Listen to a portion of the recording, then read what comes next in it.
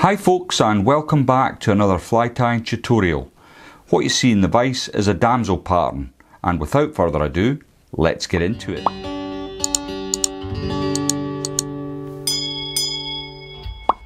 The hook in the vise is a Hanak H230 barbless hook. It's on a heavy wire in black nickel, and this one's at size 10.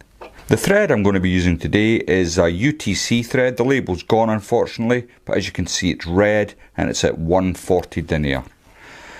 First thing I'm going to do is run a little bit of wax through my thread.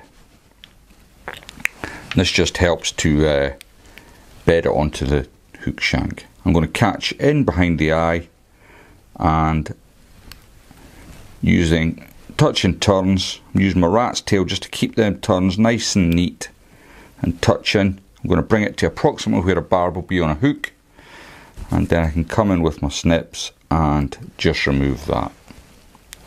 Okay, next then, this is going to have quite a long tail, and as always with my long-tailed nymphs or lures, whatever you like to call this, it's called a damsel nymph, but it's more akin to a lure in my eyes. I build quite a big bulk at the back. Some people like to just catch in a wrap underneath, but I find this helps to prevent tail wrap fouling of the hook. So, first part of the tail then, I'm using some Comp Candy Oliveesque Marabou. I've got a little feather here, and I'm going to just take a thumbnail's worth from the bottom. So I'm just using my thumbnail as a guide, and I'm going to take that from the bottom. Put a little twist in, and just over my waist basket, sorry, couldn't speak properly there, I'm going to catch that in, and then about the entire length of the body, and I'm going to lock that into place like so. Now I don't want that length. I'll just end up with lots of tail nips if you have it too long. It's a bit of a compromise with damsel nymphs.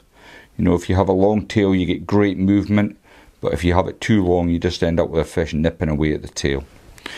Okay, the next component going into the tail is I've got some of this glister. It's got greens and olives in it. I'm sorry, I think I got it from Troutline.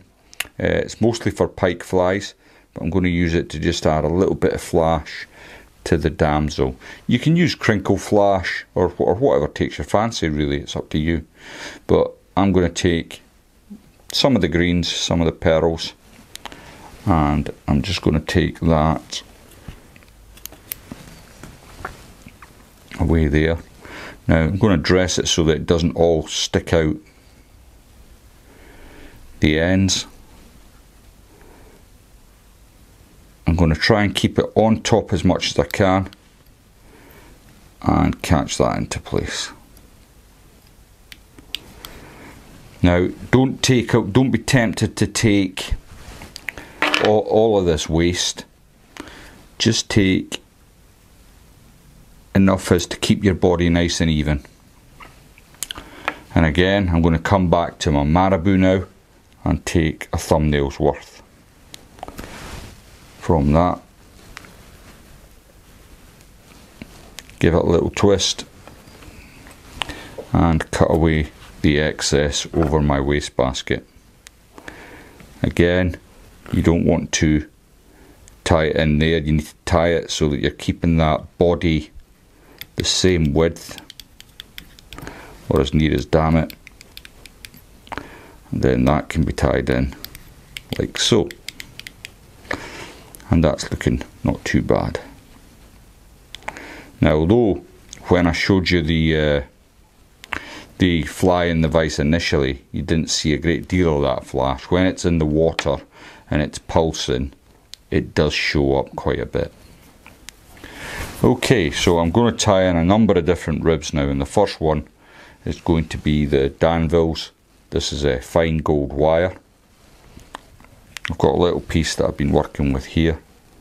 I'm just going to catch that in again, the entire length of the body. And I'm also going to tie in a little bit of P01. This is Lurex from Veevus, it's in the medium. And again, I have a piece that I've been working away with. Damsels are really popular this time of year, and I have been tying quite a few of them in various guises. But this one's quite fun.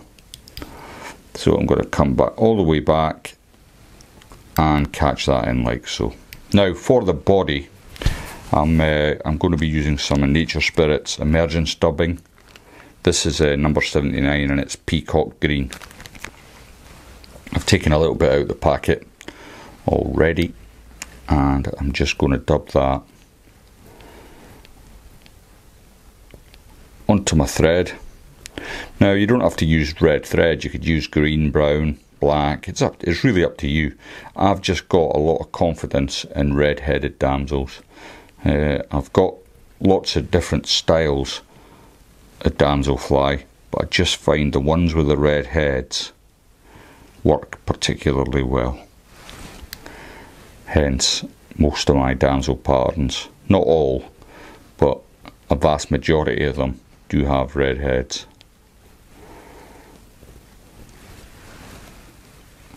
And I'm going to leave plenty of room at the front. Just get the dubbing off my fingers. Now the first rib to come over is the pearl lurex, and I'm going to catch that in at the base with one turn. Then I want approximately 3 turns of the pearl lurex coming through the fly, and I can trap that in a couple of turns.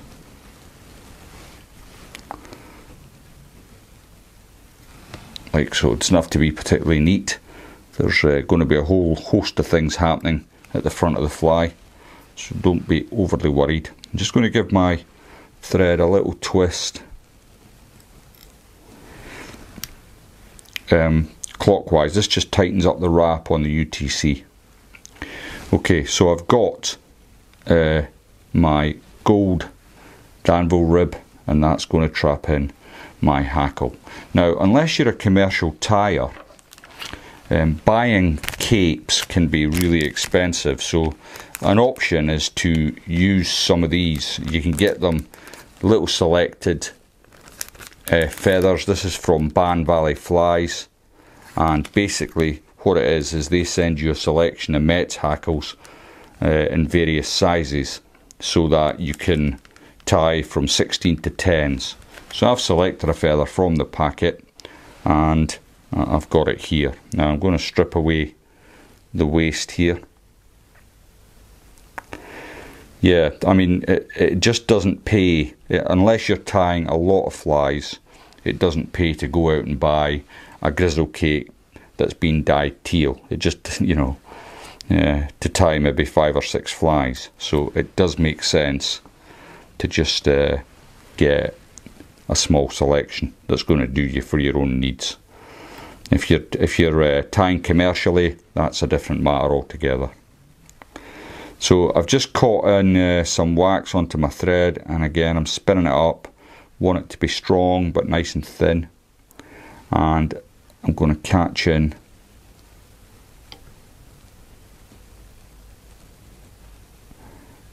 my hackle like so. Now just before I carry on, I'm going to catch a half hitch in, just a bit of insurance policy really. I don't want the thread to come off and the hackle to be undone. Now before I bring this hackle over, I'm just going to bend it out to the side, 90-degree angle from the shank, and then I'm going to use my hackle pliers just to grab that feather. Now the first turn is virtually on top of itself, and then I can palmer up the body of the fly, giving it that blue hue in the water, and once it's wet this will just ping all the way back and it'll look amazing. So I brought it to the rear, it's come to meet my gold rib, and I'm just going to work my way through the hackle.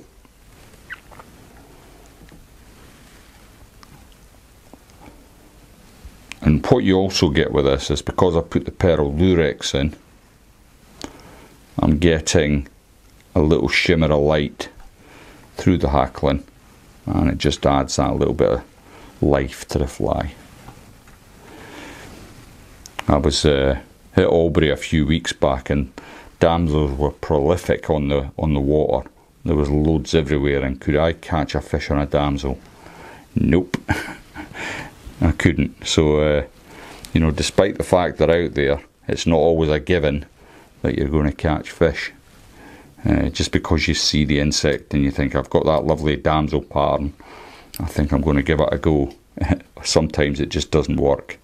So I've just caught my rib in there, and I'm twisting away my wire. I can come in now with my scissors and just take at the base.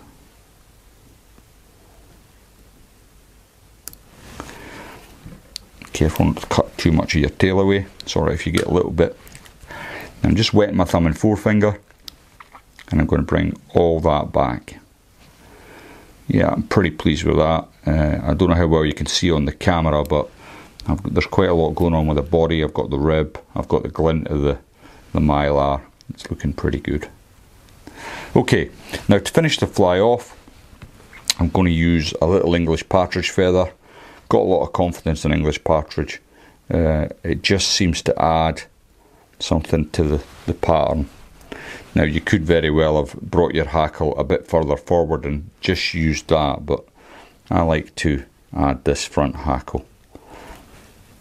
It just gives the pattern that little bit of extra oomph.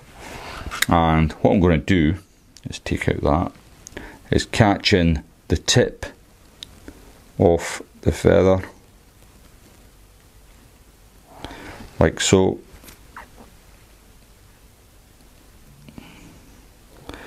Sweep it all back. So I've caught that, just swept it back. Then I can remove my hackle pliers. I'm going to catch it with the bad side of the feather onto the fly. Just nice and gentle.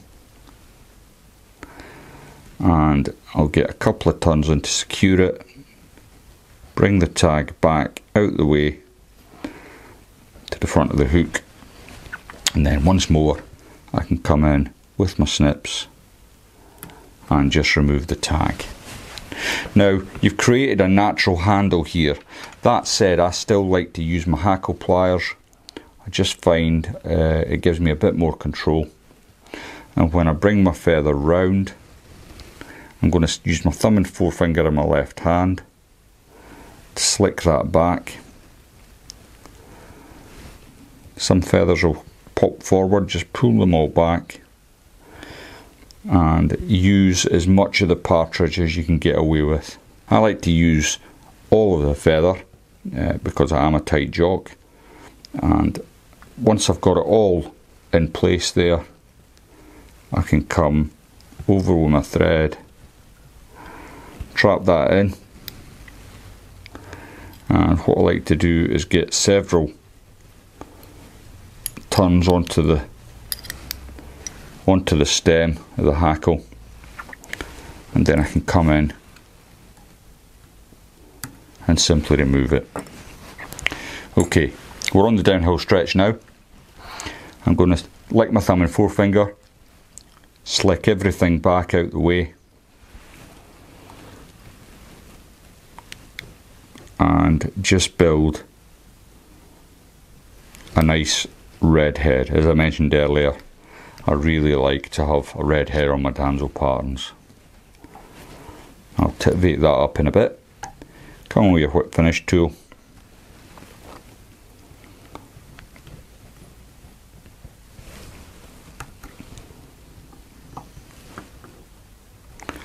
And then you can remove your thread. Now all that remains to do is to either varnish, super glue, however you like to finish your flies off. I like to use a little bit of UV resin. just going to remove that stray fibre at the front, and the fly will be done. Now I'm not going to bore you with the resin part, but if you're keen on damsels, why don't you check out Ronnie's pattern, which I'll put on the screen for you now. It's super effective and it's also competition legal. Thanks very much for watching the video, and if you're enjoying what I'm doing, please don't forget to subscribe to the channel, and I'll see you all again next time.